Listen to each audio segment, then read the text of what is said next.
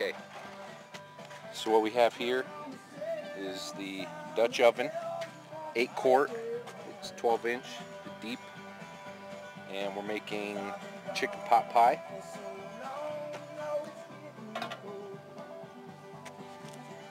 And I'm sure all you know, if you've done Dutch oven cooking, as far as the coals on the top and the bottom, we line the pot with foil for easy cleanup.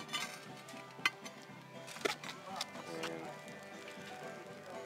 chicken pot pie, you line the insides with ready-made rolled out pie crust.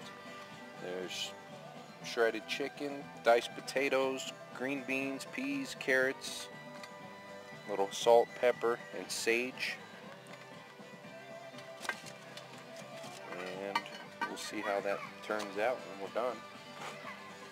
You gotta have your camp cigar at all times. It's not lit anymore.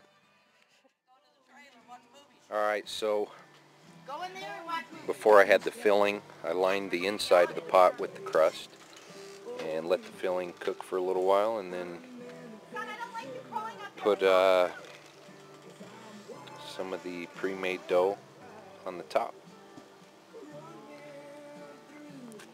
We'll see how she turns out, right? Did you already tell them how to make it? Yeah. You showed them step by step? Chicken, well, you know, somewhat. Chicken, potatoes, what else, Nick? Carrots, peas, and green beans, potatoes. Salt, Gravy. oh yeah, you gotta put the Cream of chicken soup. can of cream of chicken, couple jars of 3 cans of gravy. Chicken gravy. Just mix her up, a little salt, pepper, sage. Line the pot with some pie crust. They sell this pre-made stuff that it comes already rolled out on a sheet in a circular shape. It's very convenient. But there you have it. Cooking table comes in handy. If you don't have one of these, I suggest you get one, so you're not bending down, leaning over the ground. Alright, we'll see how she turns out. I knew I didn't get her though. By the way, we're at Fool's Hollow Lake in Sholo, Arizona. The lake is down there. Can't see it from here. Maybe over here.